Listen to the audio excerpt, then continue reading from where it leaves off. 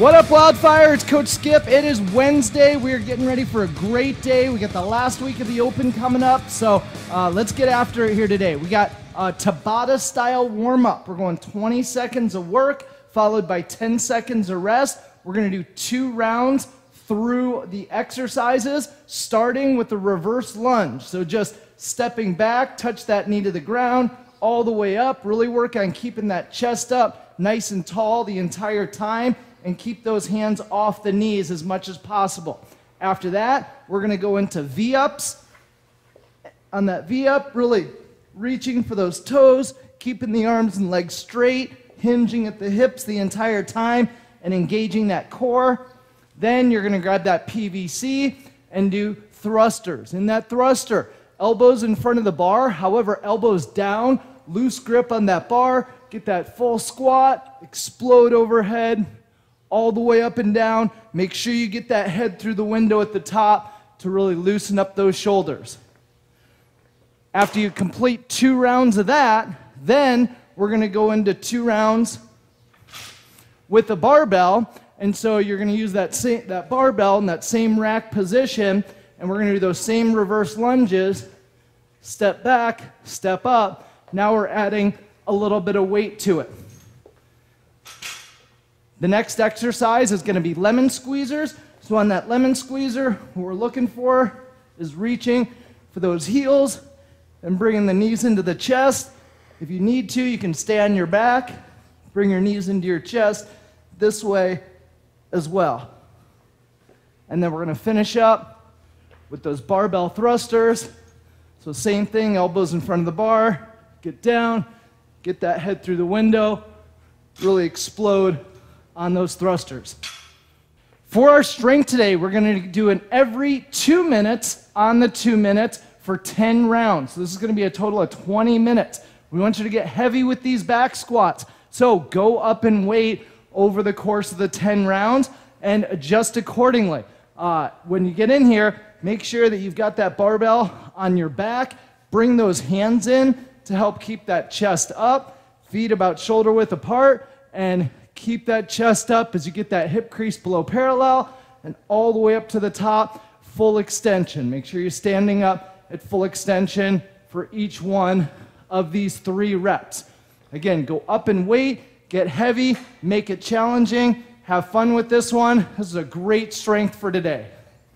If you've got lightweight or dumbbells or kettlebells, we're going to increase the reps on this, and you're going to do 4 to 6 back or front squats. If you've got a barbell, even if it's lighter that you have to clean it up and put it on your back, that's okay. Otherwise, you're going to grab your dumbbells or kettlebells and get into that front rack position right in here and get those same squats.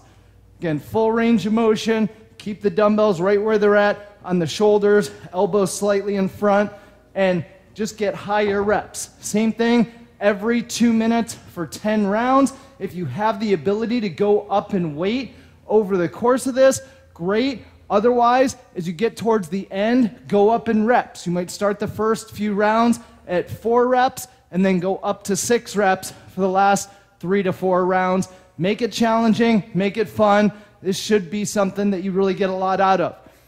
For the body weight version, if you don't have any weight at all, we're going to do air squats, 15 air squats. We're looking on good form here, good technique, feet shoulder width apart. Keep that chest up as you're getting down, hip crease below parallel. Stand all the way up to the top. As you get through this one, same every 2 minutes for 10 rounds. Get a little bit faster with those air squats. Last couple rounds, really work on getting that cardio version of that air squat where you're going faster, getting that heart rate up, and still hitting the full range of motion every time. For the workout today, we've got 2 minutes of work, and then you're going to have 1 minute of rest, and we're going to do 3 rounds of this. Every round, you're going to be going up in weight on the thrusters. How the whole thing is going to go is you have 2 minutes to complete 20 toes to bar or V-ups. On that toes to bar, really focus on keeping everything tight here. Get that toes to the bar every time. Work on keeping those legs straight. On the back end, keep those legs straight so you get that power through the hips and really fold at the middle with that flexibility to get both toes hitting the bar between the hands at the same time.